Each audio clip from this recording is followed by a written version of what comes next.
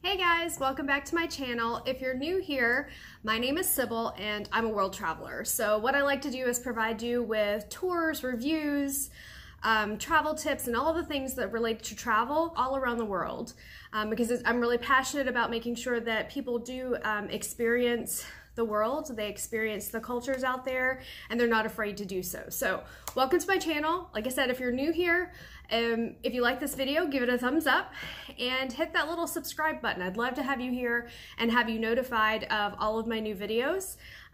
If you have any tips or questions or anything like that, feel free to put them in the comments below. I'd love to know what you guys are really interested in hearing about and giving you videos that really meet those needs. Obviously, you can tell by my backdrop, I'm not in Mexico, but I just got back from Mexico. I got back from the resort called The Fives Azul Beach Resort. The Fives is located in Playa del Carmen, which is approximately 45 minutes from the Cancun airport.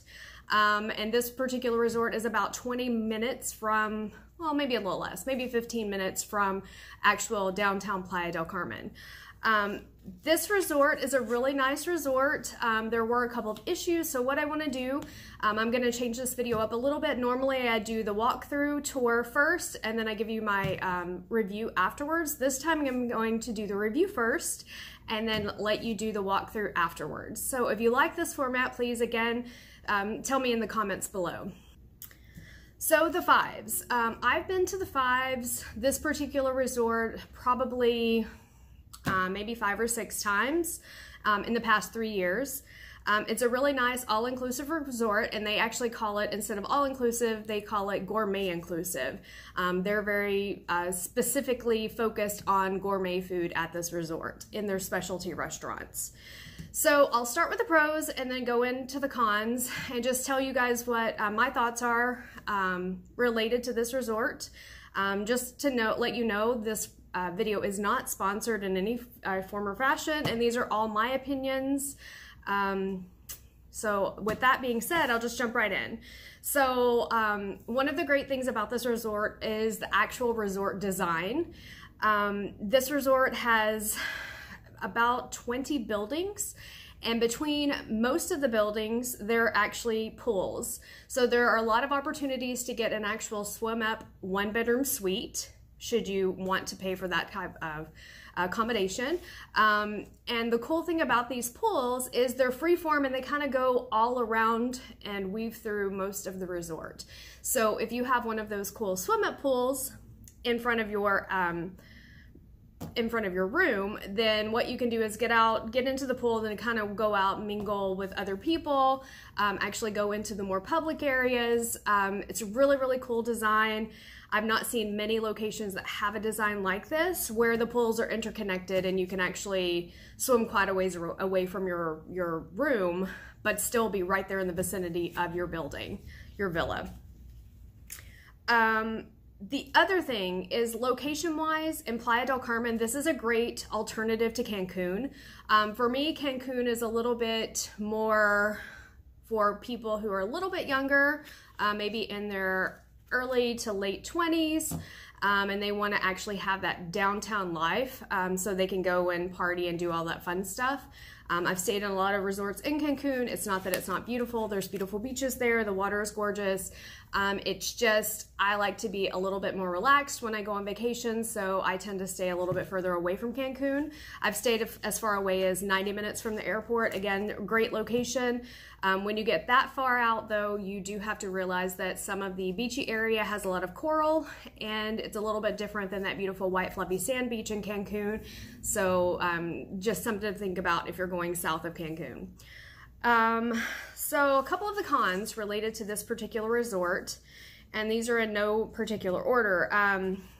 If you love really, really hot showers, it's not going to happen here. I'm not really sure where the disconnect is between the hot water and the cold water, but when you turn that water on and you have it on full blast hot and you let it warm up for 5 minutes or more, you're still going to get into a very, very cool shower. It's not going to be ice cold, but it's going to be more like just outside temperature water. I've tried different methods of turning this on the cold and switching it to the hot and going back and forth and trying to do all of that stuff. I've never got it any warmer than just kind of a outside temperature. So if you're out in the sun all day, it's going to be more refreshing, but if you want something really warm or really hot water, it just hasn't happened for me yet. And maybe I'm just doing it wrong, but I think 6 vacations here and still not having hot water, it probably just doesn't exist at this particular resort. Another thing, as I mentioned before, this particular resort is called, or they refer to their all-inclusive package as Gourmet Inclusive. So they're really focused on specializing in gourmet meals. With that means you have to, for any specialty restaurant, such as the Thai, their Italian, I think there's a couple more and I'm not thinking of them right off the top of my head, but for their specialty restaurants, you actually do need reservations. The challenge has been going into this particular resort. When you make reservations, they require reservations 2 days in advance. So if you're only there 3 days, it's gonna be really difficult to get reservations. They do not accept walk-ins. And I've recently been told that because they really focus on gourmet food, they want that food to be, the actual each dining time to be very, very limited so that they can really have great quality food, which means it's harder to get reservations when you have a really large resort trying to get into the gourmet restaurants. Having gone to the restaurants, I will say they are good. There's nothing bad about them. It's just trying to get into the restaurant. It's just a little bit more difficult. So staff-wise, very good here. It is a little bit challenging if you get a room that you're not particularly fond of to change rooms, just because they tend to, especially during the summer months, be fully booked at 100% occupancy. So making those changes are really difficult. If you do want to order room service, they have that 24/7. For the most part, it's been very good. If you try their 3 chocolate mousse, you're going to love it. I think I ordered it every single night that I was there. Beach-wise, it has a really, really nice beach area. The setup there is very nice and clean. There's a main pool that you can go to that's right off the beach, but there's lots of space for stretching out if you want to be on the actual sand. There's lots of different lounge chairs for you to be in, lots of shade, lots of palm trees around there as well. They've actually created wave breaks, so it tries to keep those waves a little bit less, and it also keeps, during hurricane season, as much of the seaweed off the beach as possible, but you know, that's just one of the things that happen. I mean, it's a natural environment, so during hurricane season, you're gonna see that seaweed no matter where you go on the Riviera Maya. They also have a really, really cool pier and dock area where you can go out and take pictures, which are really pretty. They have on-site photographers if you want to schedule something with them, and they'll usually give you pretty good rates if you actually book time with them, with the photographers, professional photographers. They have a really great taco stand that is on the beach.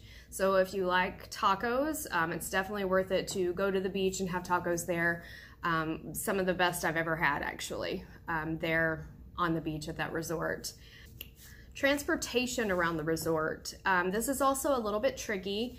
So I actually timed it the last time I was there to go from the hotel lobby all the way to the beach. It took me about 5 to 6 minutes at a just a normal walking pace, nothing like super fast or anything like that. So if you have anyone in your group, or if you yourself need to be shuttled around, or if you just want to be shuttled around, trying to catch the shuttles, it is a little bit more challenging. I had to wait anywhere between 15 to 20 minutes at times just because the shuttles were so busy.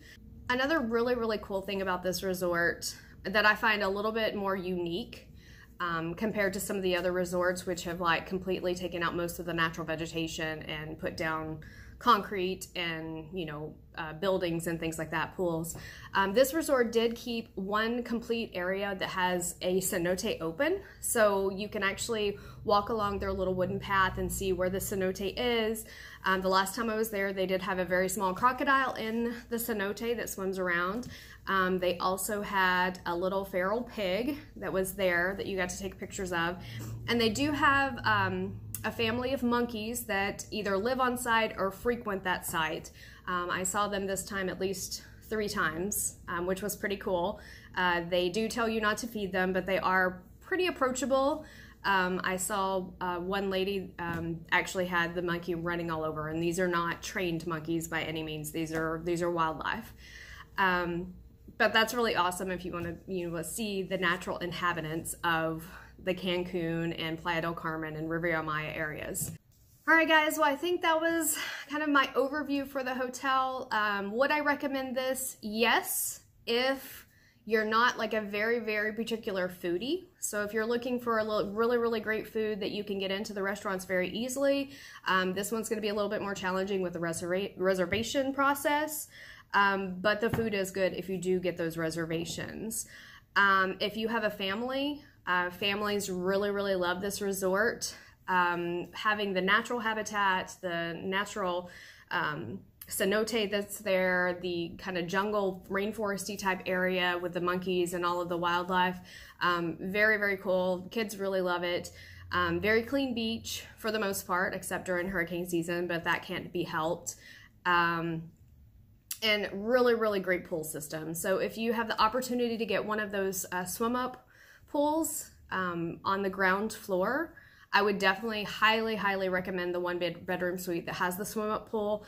The kids absolutely love it. It's a great place to go out and have your morning coffee. It'd be really relaxing, and then get in the pools and just be in the pools all day long, or after you've been at the beach all day, come back, get in the pool and just kind of relax before you get ready for dinner or whatever your evening activities are. So I hope you enjoyed this. Again, if you liked this video, please give me a thumbs up and subscribe to my channel. If there's any particular resort that you're looking for information on, feel free to drop it in the comments below, and I'd be happy to give you any tips I have for resorts, hotels, pretty much any type of travel tips that you may need. I'd be happy to give that to you. So until next time, please enjoy the walkthrough of the resort, which is coming up next.